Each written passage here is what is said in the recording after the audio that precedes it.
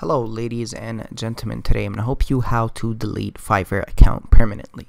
So once you're on your Fiverr profile, all you need to do is click on your profile icon on the top right section of the screen here and click on setting. All you need to do from there is just, as you can see, the account deactivation tab right here.